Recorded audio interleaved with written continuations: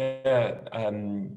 First of all, thank you everyone to be in this conference this morning, this afternoon. I'm not sure for all of you wherever you are, and we're just gonna take you through a bit of ideas related to sports and technology.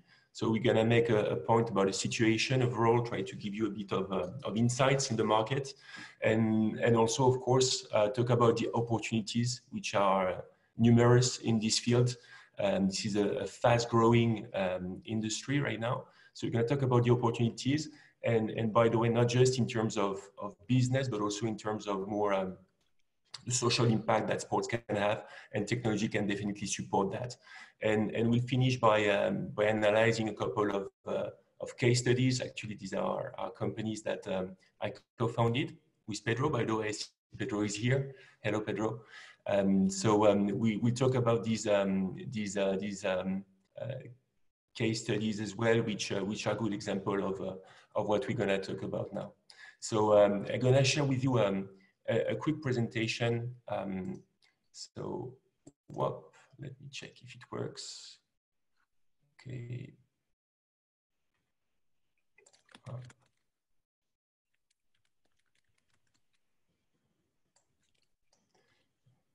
Should be with you in a second.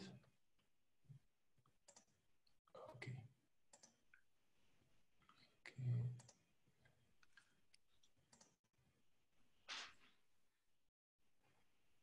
Okay, so it should be okay now. All right. All right, so very quickly, just gonna introduce myself as well quickly. So I'm the guy on the left, actually, too many years ago. My background is both science and business. I got a chance to study in France and in the US, and I also work for a corporation. My background is more Procter & Gamble, Total Fina, Ferrari. I work for Head as well, the leading racket sports manufacturer. And a few years ago, 12 years ago, actually just before the crisis, I started being an entrepreneur. So it was not really a good time to start, but that was one of the crises. We're having another one right now, but anyway, we are used to that. Up and downs, but I get a couple of good hits as well. And 4 or 5 years ago, I started investing and being an entrepreneur in sports and technology, which I strongly believe in. Sports, it's not a casualty for me. It's something that I practice since the beginning. I believe sport taught me so much in my life. That's also why I want to invest in sports, and chance as well to play on the tour a bit.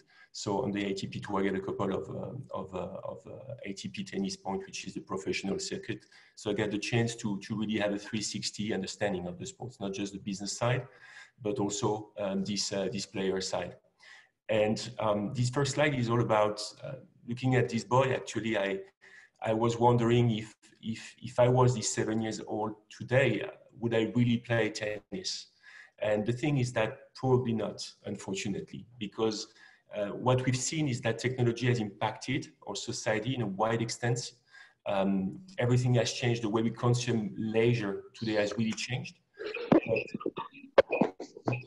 Not really in sports. In sports, this is still the same thing. For example, as I'm a tennis player, if I would like to, for example, find a partner to play tennis today, even with all the technologies we have and the communities and the online things, it will be very, very difficult for me to find someone. So it shows you that the technology didn't really impact sports at the grassroots level. So there's a big difference there as well. I'm not talking about the professional level. I'm talking about you and I'm talking about normal players.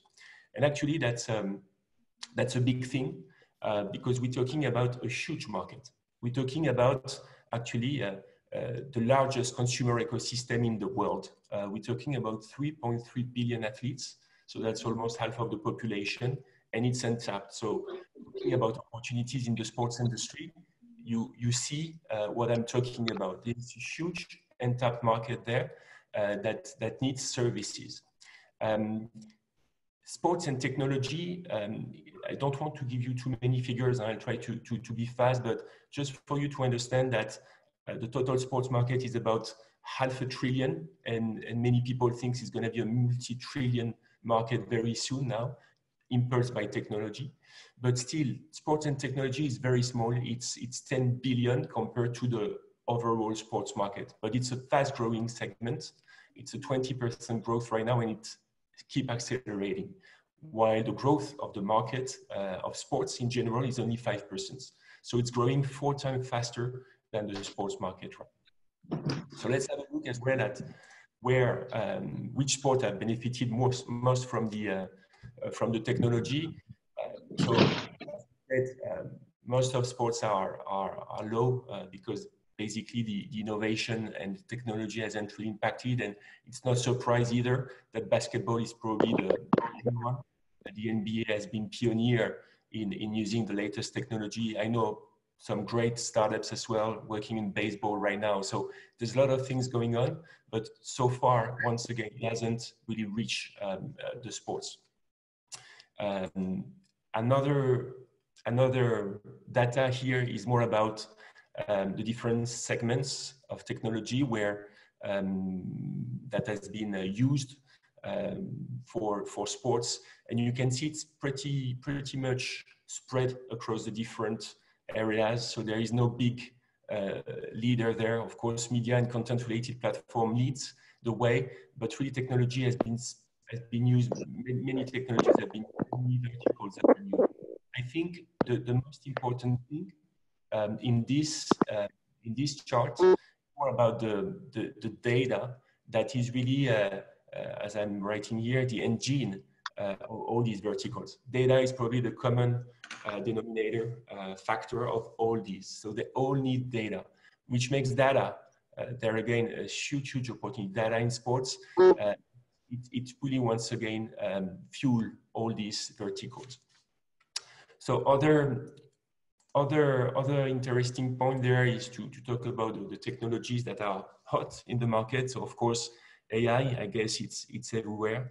For example, since we talk about the NBA and the basketball, well, you probably noticed that the game has changed quite fast right now because people are shooting more at 3 points. The way the club plays is all based on data analysis, and just because 60%, for example, if you have 60% of 3 points, 60% success rate at 3 points, it's better than 80% success rate at 2 points. So it impulses really a change in the way the game is played. So it's also VR, another interesting, of course, technology, quite used with the confinement right now, and we don't know what's going to happen with sports. You can imagine maybe some stadium will be empty.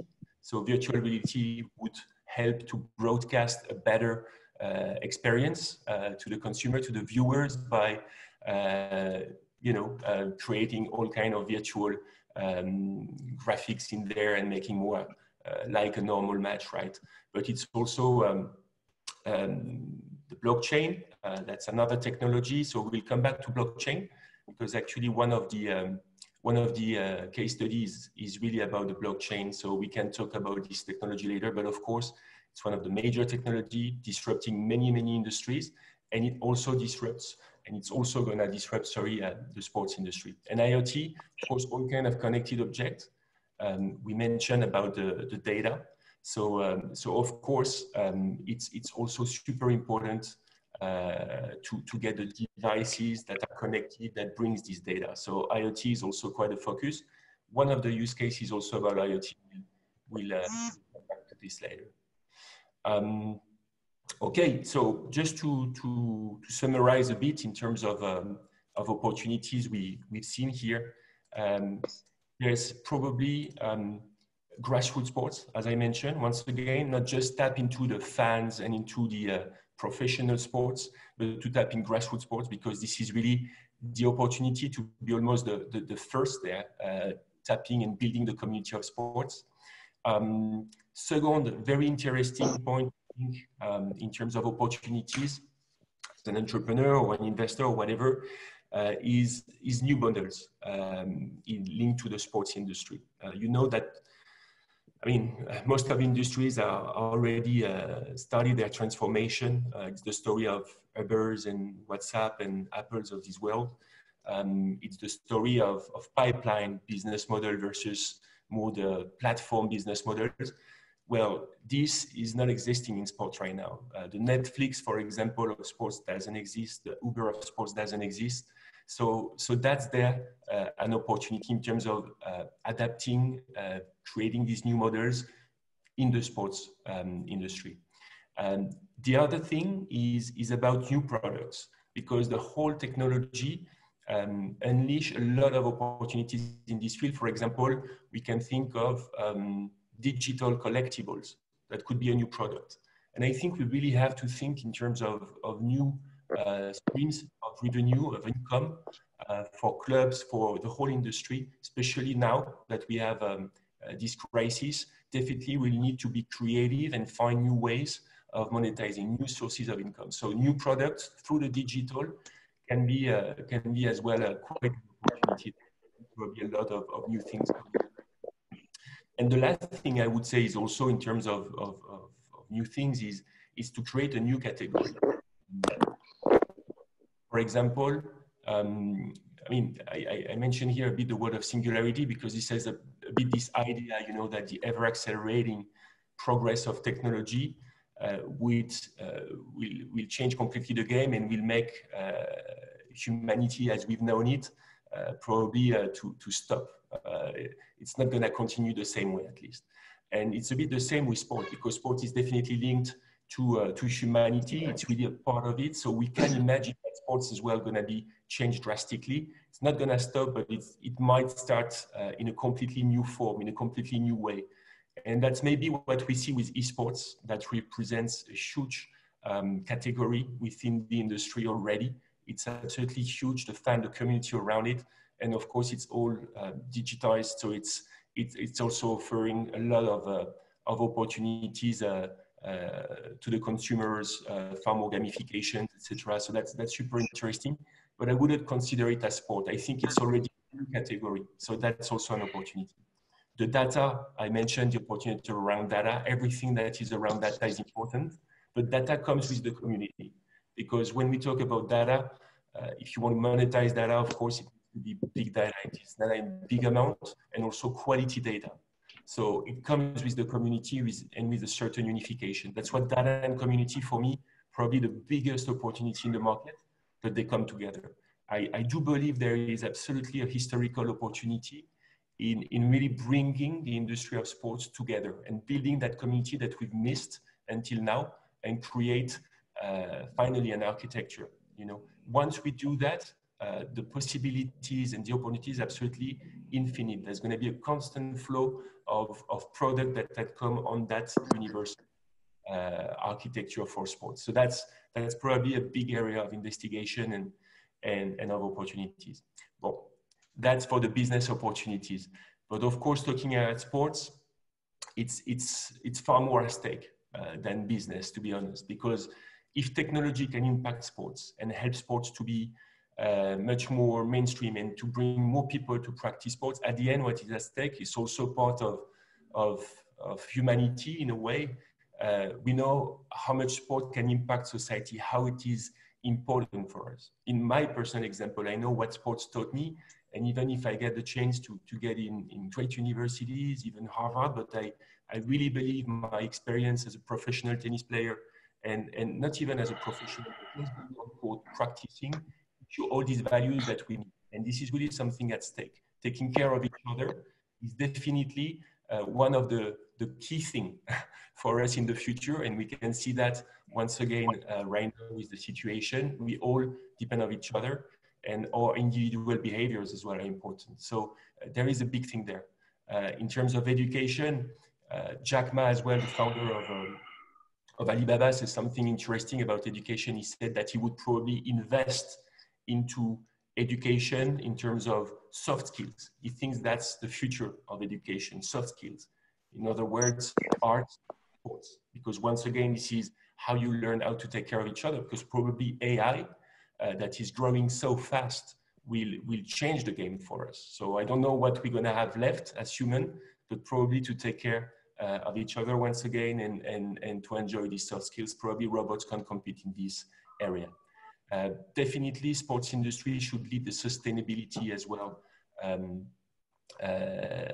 movements, and because of this value, sport have a big opportunity there as well to be a leader and to drive these beautiful initiatives that are now happening regarding sustainability. So that's a bit the opportunities in the market. Let me now talk to you about two case studies. So these are companies I founded with Pedro, who is here. We are co-founders. This is a good example. This sentence from Saint-Exupéry, from the Petit Prince, is a good example. I think it represents what we're building. As for the future, your task is not to force it, it is to enable it. And that's what we're doing. That's a bit the idea we mentioned before in terms of building an infrastructure for everyone so that you can build on top of this and the other can create this future. We are building the infrastructure. So this is a quick overview of the Olympia ecosystem. So the heart, of course, is Olympia Care, which are the values that animates us to create the whole thing. It really in our DNA, I would say, because the decisions of the company and the strategic decisions are really nurtured by this Olympia Care. So in Olympia Care, we have a lot of initiatives regarding sustainability, education, and of course the promotion of the values of sports.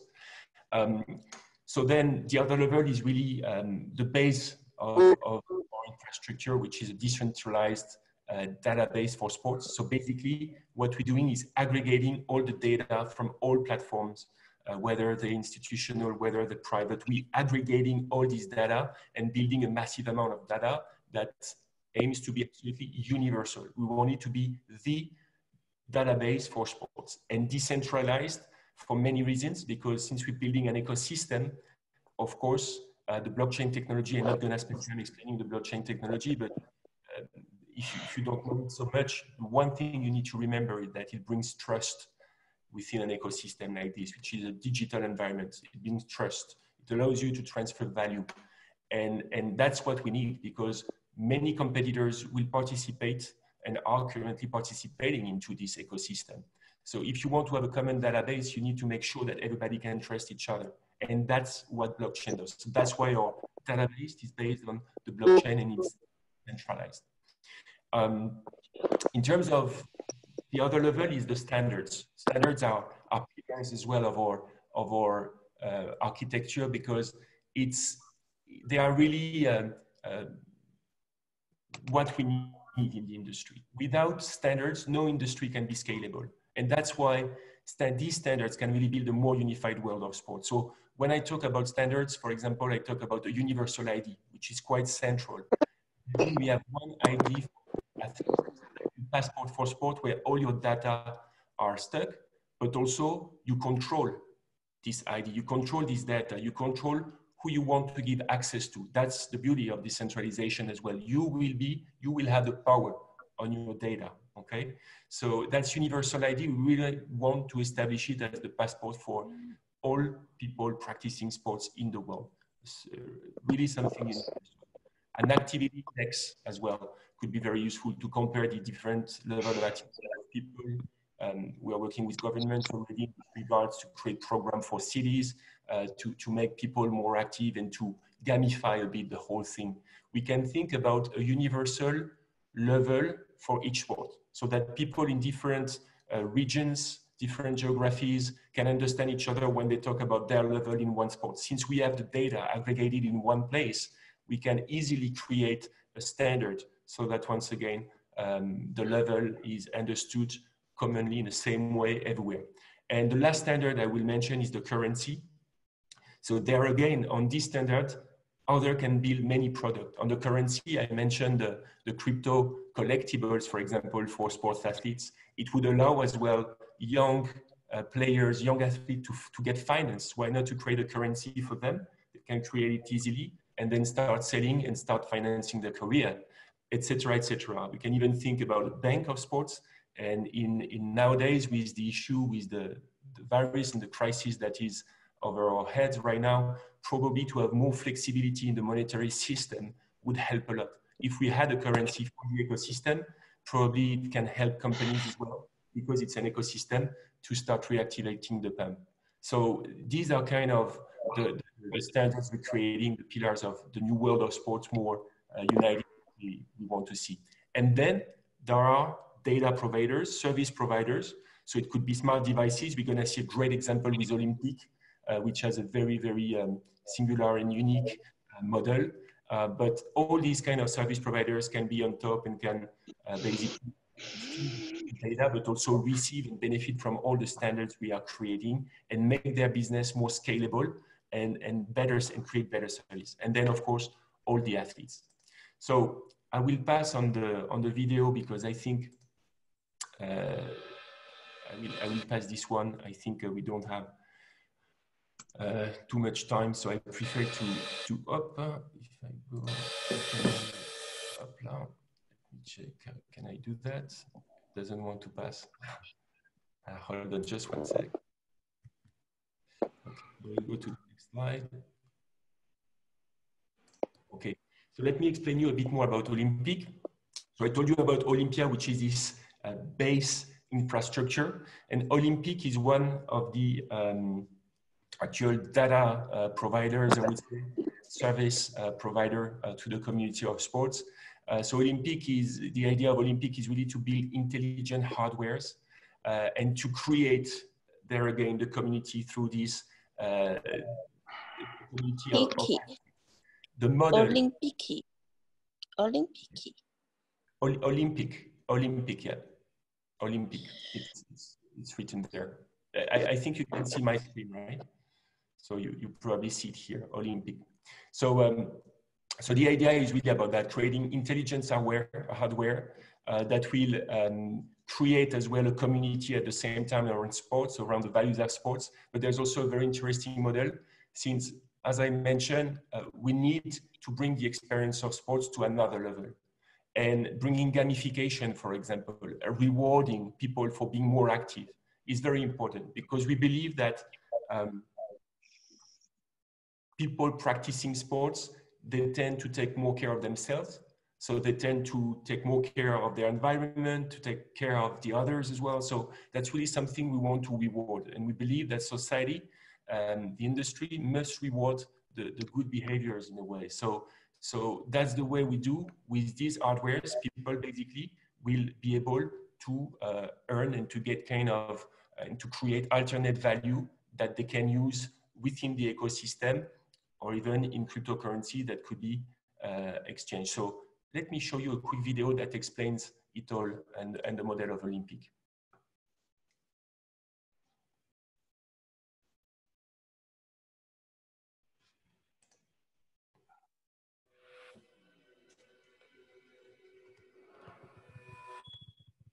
Daily aerobic exercise improves health, increases lung capacity, lowers blood pressure, improves the circulatory system, and more.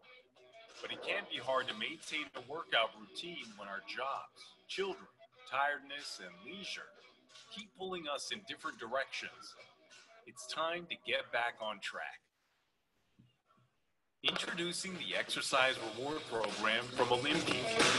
Improve your overall health with this easy-to-use fitness incentive plan. Become an O-Dreamer today.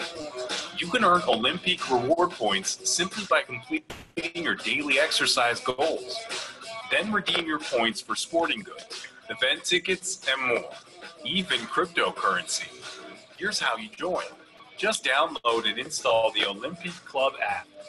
Then complete the registration. Next, the PierreCzaja smartwatch through the app. Activate it and enjoy 3 months of membership for free. There are 2 ways for O-Dreamers to earn reward points: individual mode and captain mode. In individual mode, you can check your performance and reward points on the PierreCzaja smartwatch or the Olympic app. In captain mode, you can become a captain by inviting friends to join your team. Just send them an invitation code. The more O-Dreamers you recruit to your team who complete their daily goals, the more points you can earn as a captain. You can also boost your point total for either mode, individual or captain, through United Power. The Olympic Club has a daily reward point pool, and the more O-Dreamers who complete the daily goal increases your united power, which increases everyone's point total. To redeem your points for rewards, simply open up the Sports Mall on the app and select from a variety of products. Maximize your exercise potential today. Become an O-Dreamer and watch the rewards roll in. Olympic, a powerful program that empowers sport lovers.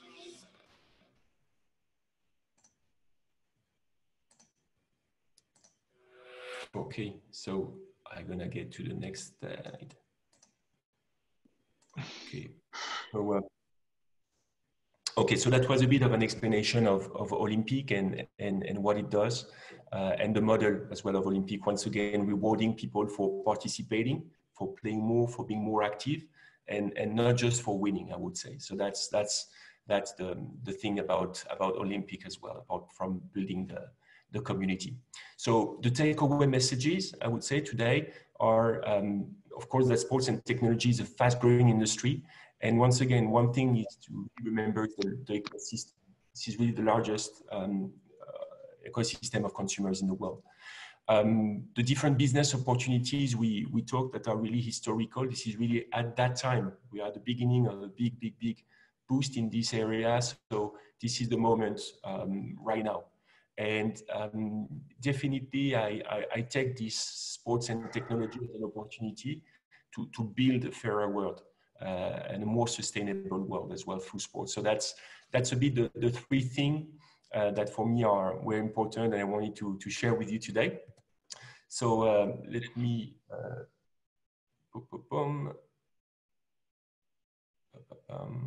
just stop sharing. Okay, so maybe we have a couple of minutes. I don't know if you guys get questions. Sorry, because I've been speaking all the time. But yeah, if you have questions or anything you would like to talk about regarding the presentation or sports and technology in general or sports, whatever,